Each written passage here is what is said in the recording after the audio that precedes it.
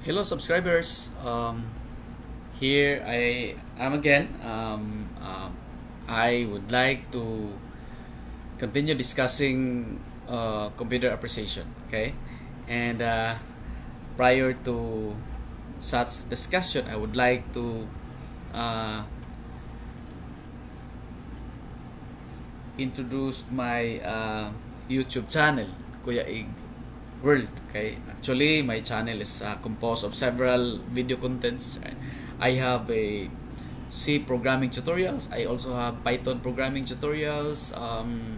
I also have my personal activities, and I did all these things and upload it here in my channel, kuyaeggworld. And in this particular video, I'll be discussing IT application tools in business. Okay, and this is actually my second video. This is part 2 of computer appreciation topic, and yes, on my previous video, actually I was discussing about the definition of computer. What is computer? What are the different characteristics of computer? The generations of computers, right?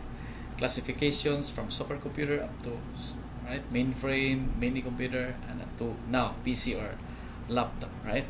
And in this particular video, I'm going to discuss the basic operations of computer inside the central processing unit, and I'll try to look into the different input devices, output devices, and storage devices, and I'll try to check the different types of software, and I'll be discussing also the operations of an operating system as against the hardware and the software, right? So that's it, and I hope the end of this video I'll be able to share and discuss the different subtopics of computer appreciation. Okay? And at any part of this video, if you find it confusing and you have some questions, please do some comment, right? Or you can send me a message, okay, through Messenger, and I am so much willing to create another video for your concern. Okay, so that's it. Now here, by the way, I did use vskills.in. Okay, I love the presentation of the topic, and here I would love to start my discussion by the way, my internet is not so okay. I'm sorry, but here, that's it. I'll be discussing basic operations of a computer. Okay. There are actually 3 basic operations: input, process, and output. Okay, these are the 3 basic operations in computer. Now, what is input? Input is actually the process of entering data and instructions inside the system, computer system, and it involves 3 steps. Number 1, accept the list of instructions from the user in a particular format. Then from this, converting this into an instructions that the computer can understand. And then the third one is supplying the instructions to computer systems for processing. Okay, so that's input. All right. Now, for example, you are trying to send letter A to the system or CPU, and when you press letter A by using keyboard, letter A is being sent to the central processing unit. All right, so the moment you feed in A, that's an input, and when A goes inside the central processing unit, okay, it is being processed and converted into a machine understandable language, right? And we are all aware, right, that PC can only understand zeros and ones. It's binary system. So from letter A, it is being converted into binary system, and then after processing it, okay, send it to the screen or the monitor, and letter A comes out. So that's input, process, and output. So input is a way of, entering data out from nowhere to the keyboard and goes inside the CPU. Okay, the heart of computer system. And process is, I did discuss this already. Process is CPU is trying to convert, all right, anything out from the keyboard to make it understandable by the machine. And like I said, binary number system is the language, the system that's being understood by it, right? So a process is actually, it is an actual process in the CPU that takes place on the data as per given instructions. Okay, anything that is fed in from the keyboard or any input devices, which I'm going to discuss later, that will be converted into a machine understandable language, process it, right, and then release it to the screen, and that's output. Right? The next part is output. What is this output? The process of output of data from the computer system. It accepts the results produced by computer. Whatever is the result of the processes inside the central processing unit, anything that will comes out on the screen or even in a speaker, that's output. Okay, it converts the coded form to human acceptable form. Okay, so from keyboard goes inside the central processing unit, that's process, and when it goes outside the monitor, that's output, and it must be what? A coded form to human acceptable form, understandable by human, because when we are to look at series of zeros and ones, we cannot get it, we cannot understand it. So okay, what the computer did is they try to convert letter A into a binary system and then process it and then release it to the screen, convert it into a human readable form or language. Okay, that's input, process, and output. Now I have here a block diagram of a computer. So these are actually what? Input devices. So I'm going to discuss what are those input devices, and then it goes inside the CPU or central processing unit, and CPU is divided into three: the storage unit, okay, the memory, and then the control unit, and arithmetic and logic unit. And from here it goes outside, and that's output device. Right? So this is actually the basic operations of computer: input, process, and output. Right? So that's it. And the next one is what? What are those input devices? What are those input devices? Okay, I'm sorry, my internet is so slow. Sorry, but then I'll try to Google some input devices. All right, I'll try to look at it. There's so many in there. Okay, these are actually the different input devices we have here. Right, mouse, keyboard is an input device, scanner, are you following? Microphone, anything that goes inside the central processing unit, that is input device. Light pin for anything, signature or what, joystick, trackball, barcode scanner, and the OCR reader. These are actually input devices, and these input devices are being connected to the central processing unit for possible processes. Okay, so here when we say keyboard, there's a lot, there's so many parts in here. We have, right, alphanumeric case, modifier, and so on and so forth. I'm not going to discuss this one in detail. We have the mouse also, right?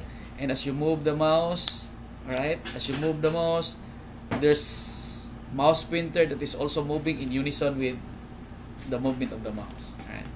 Then we also have scanners and so on and so forth. So these are the different input devices when we talk of computer system. Okay, and here um, what's next? The next one is output devices. So we'll try to make use of Google. We'll try to look at the different output devices. Okay. So here, I'm sorry. We have printer. Printer is an output device. Monitor or screen is an output device. Headphone, okay, microphone is an input device. Headphone is an output device. Sound card, screen projector, okay. GPS location is an output device. When you're traveling and you're trying to go to somewhere that you are not familiar with, you can use GPS. Speaker is one of the output devices. Plotter for AutoCAD is also considered as an output device. Okay, so an input devices are actually things that feed in data to the central processing unit, and anything that goes out from the central processing unit, any devices that caters for those things after the processing, are all output devices. Okay, so that's it. And I have also here, what are those storage devices? Okay, there are actually several storage devices also. Okay, and the ROM and RAM, I'm not going to discuss this one in detail. Read-only memory and random access memory, actually in IT, this one will take one day for discussion, but since this is just a minor subject for commerce, we'll just not I am not going to discuss this one in detail. All right, basta anything that is capable of storing something is considered as a storage device. Floppy disk, for example, hard disk, right? CD, those are storage devices, and they are being used to store something, right? When you are trying to do some menus, right? When you are trying to create memorandums or resume, application letter, and you're going to save it, you will be needing storage device to store your data. Okay, that's it. And the next one is I'd love to discuss these types of software. Actually, there are two major types of software: system software and application software. But I'd love to go in deep with this or detail with this one. All right. Now, what is this system software? System software is actually a software which control the operation of computer system. All right, and actually system software refers to OS or operating system, which I'm going to discuss in detail on the later part. They directly interface with the hardware of the computer system. System software is controlling the behavior, the attitude of the hardware. The mouse, the printer, the monitor, the central processing, the CPU, all those devices are being controlled by system software. All right, and they provide platform over which application software runs. Okay, you cannot use any application softwares without having a system software, an OS, which I'm going to discuss later in detail. And there are a lot of operating system now. We have MS-DOS, all right, desk operating system. We have MS Windows, all right, XP, and we have Linux. In mobile application, mobile cell phone, we have Android. Those are system software or operating system, right? And the next is application software. What is this application software? Like I said, there are two types of software: system software and application software. Application software, these types of software fulfill a specific user requirement. They run over system software. Okay, they are actually dependent to system software. Okay? Without an operating system or system software, you cannot use your application. Now, application programmers developed an application software. One good example is MS Word. Alright? Microsoft Word is an application software, and it's being developed by Microsoft programmers. And this Microsoft Word is dependent to a particular OS. And good thing, because Microsoft is also creating their own OS, and that's Windows. Okay? So without Windows, you cannot use your MS Word. And you cannot even use your MS Excel, spreadsheet. And you cannot even open your notepad, right? Or anything without an OS or operating system. Okay? So it is somewhat like an operating system is a key, wherein you cannot get inside a particular home or house without a key, an operating system. Because an OS or operating system controls the behavior, alright, the attitude of the different hardwares, mouse, keyboard, and anything. Okay? So when you save a particular file, OS comes in, right? Operating system do the scheduling as to when to save and when not to save after clicking. When you are trying to click save and at the same time you are trying to click print, right? You are printing, OS will comes in for the scheduling. Okay? So that's how important the system software or operating system. All right? And we have a lot of application software in the market. We have this word processing software, Notepad, WordPress, MS Word, right?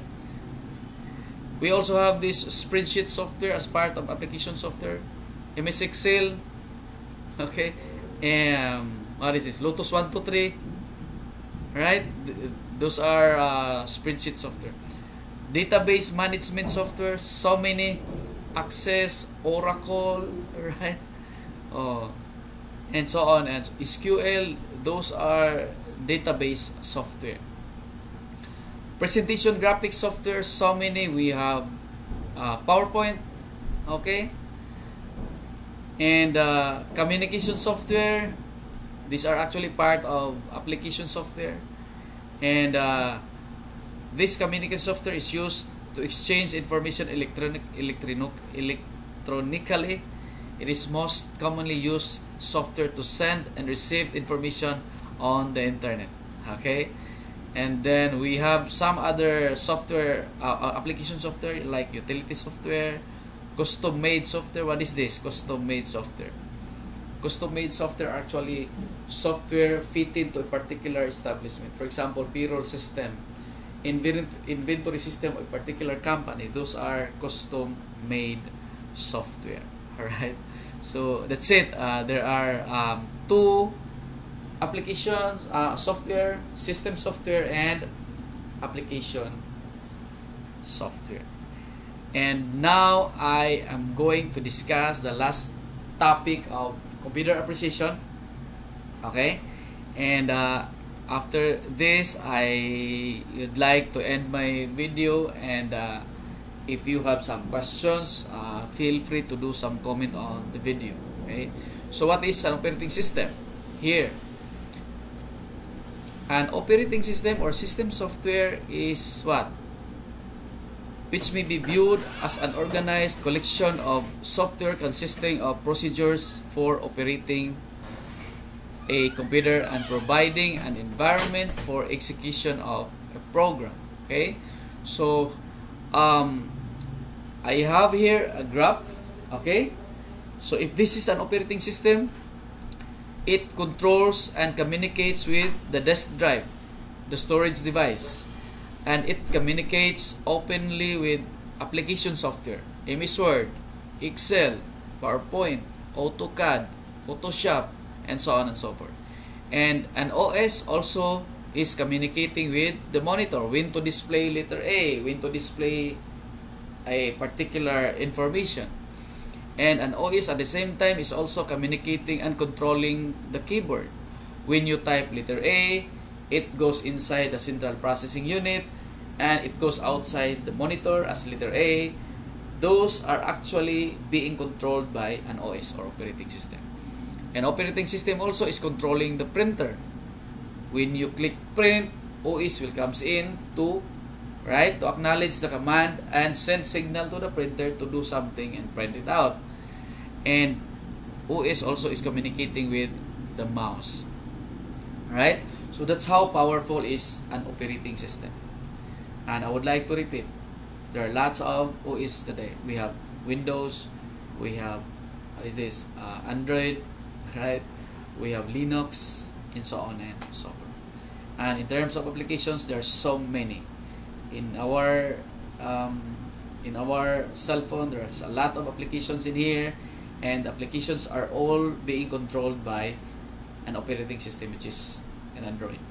Okay, so I think I'm done discussing with computer appreciation part 2. I hope I was able to discuss the topic well, and if there's some questions, there's some doubts, please feel free to comment on the video, and I'd love to create another video for you. Okay, so thank you so much for watching this video. God bless us. God bless you. God is good. Goodbye for now.